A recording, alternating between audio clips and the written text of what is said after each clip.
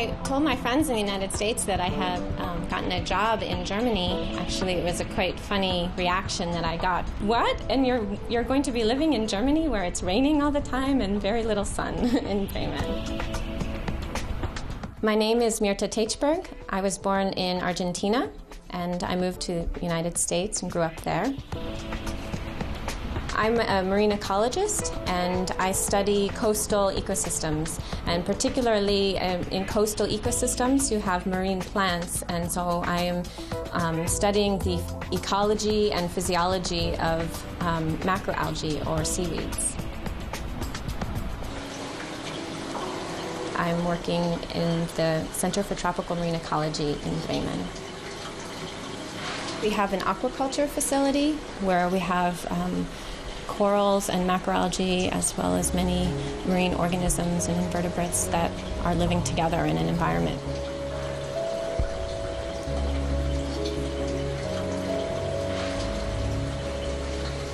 My research is important because the global environment is changing rapidly.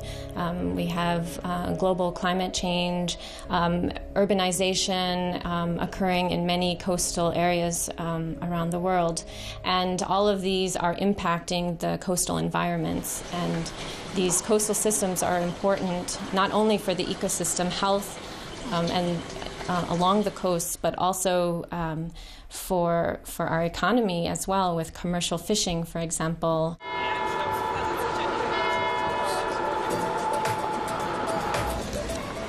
I love the city of Bremen, and I really enjoy the old city center, the Altstadt, with a lot of the medieval buildings. All Americans love to go to Europe just to see all of the old buildings and churches.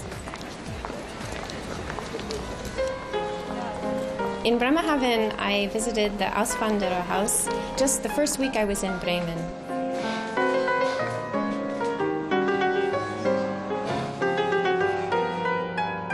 This museum was important to me because my family, my great-grandparents and my grandparents are actually from Europe and immigrated to the United States and also to Argentina.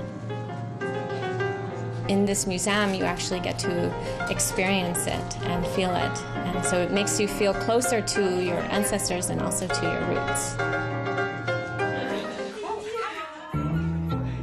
We often like to cook different ethnic dishes, and so I wanted to try to make some empanadas, which are common in Argentina.